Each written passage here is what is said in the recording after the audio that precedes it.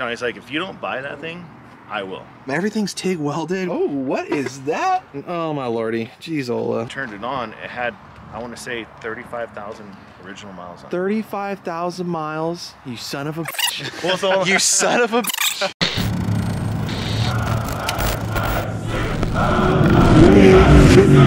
Hey guys, so we're with Vernon Escobar. Escobar. We're gonna check this truck out. This truck made some waves when we were at Hell Track.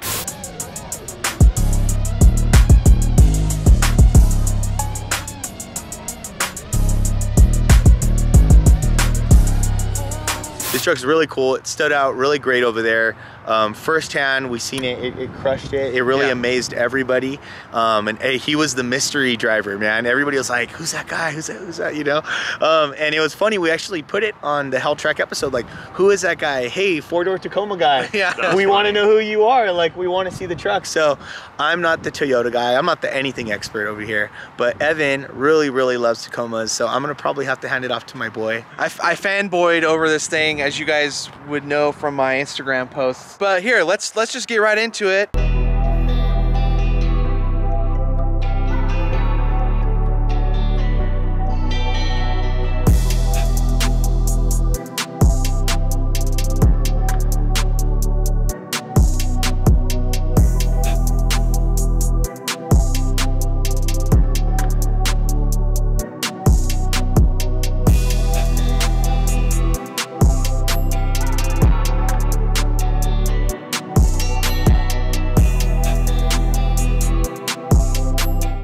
So tell us how you came across this thing, where you found it. So I started looking, I was on Race Desert, I was on Craigslist, and this truck had popped up, and I kind of passed over it because I figured it was probably a kid's truck, wasn't built right, and I kept going back and looking at this truck on Craigslist because it was one of my favorites, and finally I called Johnny Dominguez and I was like, let's go check this truck out. It's in Fallbrook, was about an hour away from where we live.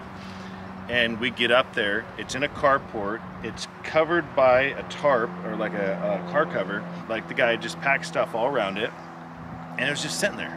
It was like a barn find. I sat in it, I fit beautifully. That's awesome. It was caged, everything looked immaculate. I could barely see the motor. I had to climb in from the passenger side. Oh, wow. Climb over to sit in it just so I could see. Oh, really? So anyways, Johnny's like, we leave, and Johnny's like, if you don't buy that thing, I will. Yeah. So I made the guy an offer. The Talon I was looking at was 35 grand. It was way cheaper than that. Mm-hmm. And wow, I borrowed a buddy's trailer because I didn't have one at the time, Sean Stoddard, and went and loaded it on the trailer and got it home and started messing with it. Turned out the neutral safety switch was unplugged, so I plugged that back in. The thing fired right up. And then there was a loose ground behind the fuse panel that was grounding out to the cage, which was causing the starter to engage. Isolated that, and then I had to get rims and tires on it. It was the first thing I had to do because for sure it sat for a while. Yeah, it sat. The tires were all cracked. It had the first gen BFGs on it. I want to say it was parked for maybe 2 years. Oh wow. Oh, okay. That's a pretty good amount of time. I don't know how long he drove it, but I can tell you when I got the battery in it and turned it on, it had, I want to say, 35,000 original miles on it. 35,000 miles. You son of a bitch. Well, so you son of a bitch. So that's crazy, man. That is crazy. Awesome story, awesome find. So let's get into details. All right, so it's an 8-inch coilover in the front. Okay. The rear, I know for sure, is at 20. Okay. I would guess that this is probably closer to 16 to 17 inches of wheel travel. And I believe since these are a dual rate, these might be bigger than an 8-inch shock, probably 10s. Okay. And plus why they're mounted so high. But so you got 2.5 coilover and a 2.5 was a triple bypass in the front. Nice big beefy 2.5-inch bump stop. You got it double strapped here. The clevis, so this is adjustable. When the straps stretch, you can tighten this back down. And then and keep keep them the same limit because these do stretch out over a year or so. That, or you can adjust how much down travel you have with this clevis, which is really nice. Gotcha. So you said the guy that originally built this truck passed away. That's what I heard. So the guy I bought the truck from, he said he was a welder by trade, and it shows on the truck if once you see it. Yeah. And that he had heard that he'd passed away, which is really unfortunate because I would love to meet the guy who built this thing. Right, and be able to get all the know everything about it. Right. I don't know anything. Some aftermarket hubs on here. Yeah, and I've so had we don't know what hubs those are. But I don't know what they are. You've had them apart? I've had them apart just to grease them and service them. Okay. A fabricated spindle upright. Super clean. Everything's TIG welded on this thing, which is like hours and hours and hours. All right, well, let's move to the back, dude. So, so we got a 4-link in the rear. So here's a badge. R&H long travel. And I've looked that up, and I think that guy has since his company's closed. Right, okay. So these are obviously his trailing arms, or their trailing arms. You said the back is strapped at 20? Strapped at 20 because I've had it on the forklift in my shop. So. Okay, so that one you're definitely be able to measure out. So we got a 2.5 coilover and another 2.5, so another triple bypass. Okay, gotcha, right on. And another 2.5-inch bump. Dude, these guys put, they put big bumps on this thing. Big bumps. Yeah. And they work. When it comes to shock stuff, usually the bigger the better. This was a custom touch I did here. Yeah, that's pretty cool. Because the front tire just rocks.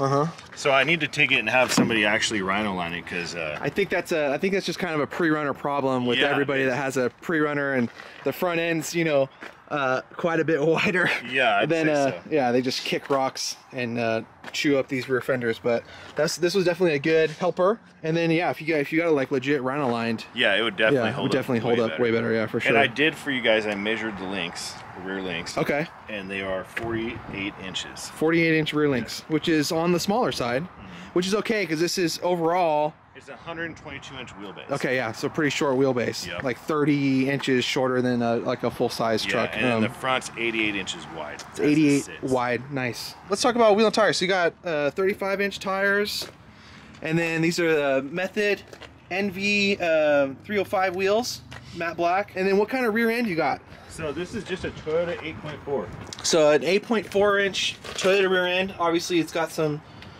trussing going on here. And it's holding up pretty good so far? Yeah, I'm on my 3rd set of gears. The first set of gears, for whatever reason, I think I had a drag race guy put them together, and I think the mesh was too tight because it was making a lot of noise on D-cell. So anyways, I got that worked out. Now it's got 529s, and other than that, I haven't had any problems with it. Right on, dude. Yeah, the Toyota rear ends are usually pretty stout even for how small they are. Like an 8.4 is a pretty small rear end, but usually they're still pretty stout. And so this thing's fully caged all the way front to back. Really nice work, dude. I mean, this thing looks like the geometry is all really correct. Everything's TIG welded, which is just like really hard to find, especially in a truck that's just been sitting in somebody's backyard for a couple years. Unbelievable. I was blown away when I saw it.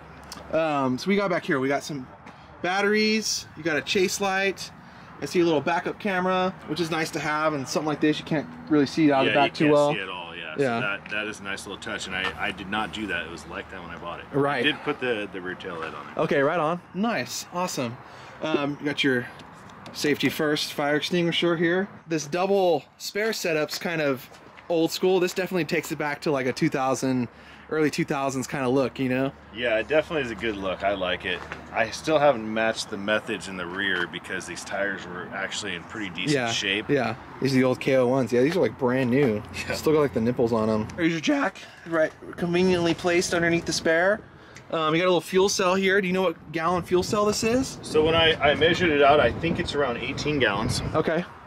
And I can get a little over 200 miles out of it. We got a transcooler here. Transcooler here. Okay. Fan. All right. Fan underneath, so it's sucking in air from the top and blowing out the bottom. All your lines are nice and tucked up against the chassis here, so super clean.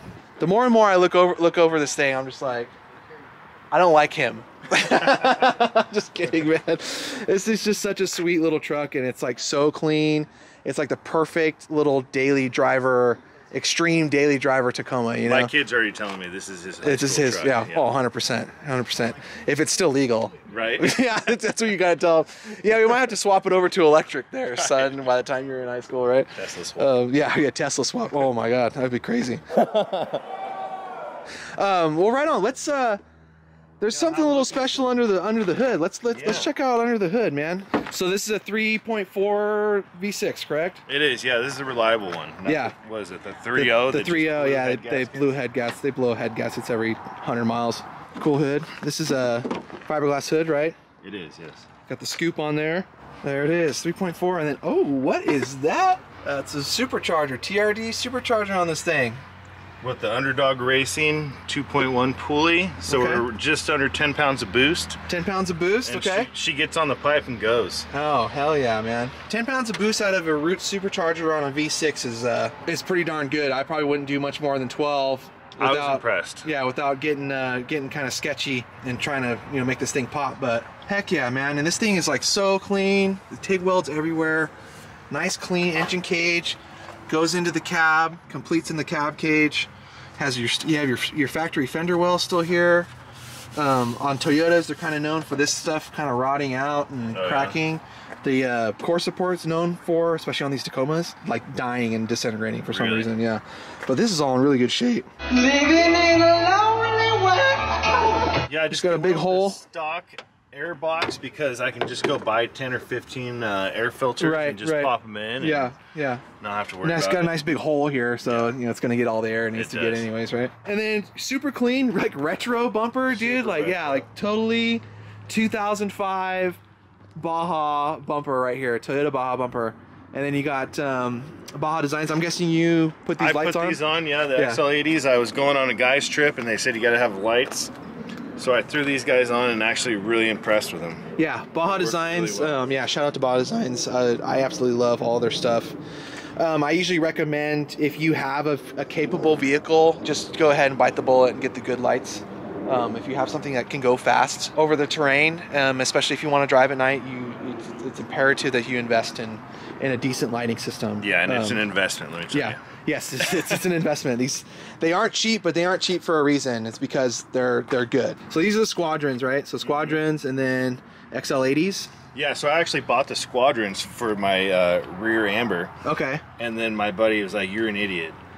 Don't put those on the back. You're gonna blind everybody behind you." Oh, really? So I'm like, okay, so I put these in the front because I actually had all these mounting brackets already here, and the wiring is already here. Oh, okay. So I just bolted them up, plugged them in. Wow. And they worked. So let's check out the interior. I think full windows, tinted, nice.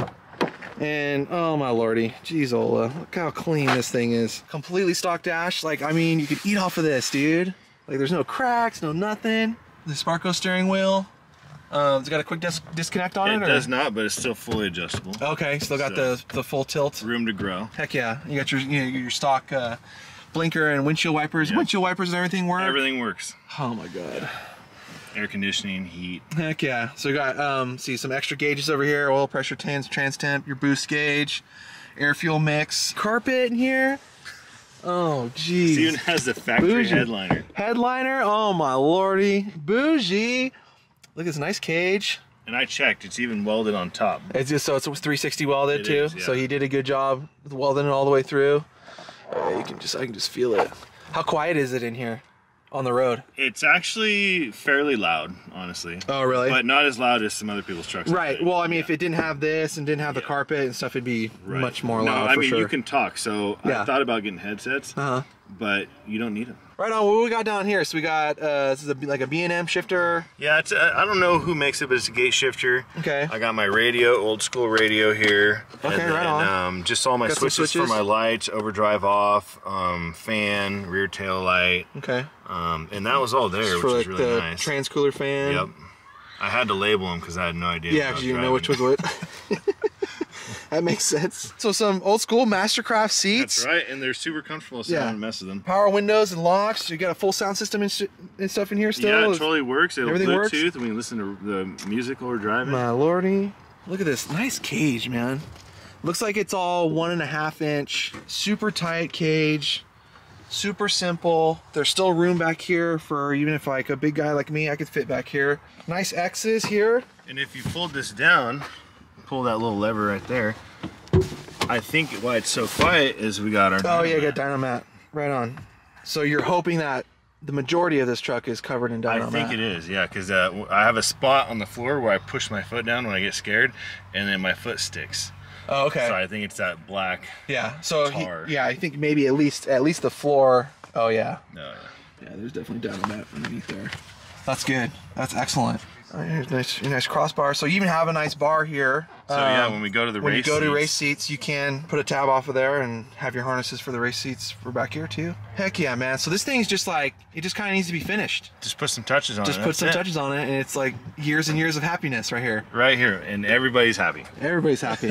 What a gem this thing is, man. And we really appreciate you taking the time out for us today and letting us look it over and putting it on the old interwebs. You know, as far as we know, this thing really has never gotten any attention. No, it hasn't. And track, man, it just...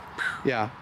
Thank you so much, guys, for checking out this episode. If you guys have any questions for Vernon, or even, I mean, I guess Evan could answer some questions too, you know? Hit him up through the DM. Thank you guys so much again for watching the episode. If you guys would comment and share this with anybody who's going to be building a Tacoma, or if you guys are interested in building a Tacoma, you know, this is the place to start. This is the channel to start. Share our videos, helps us grow.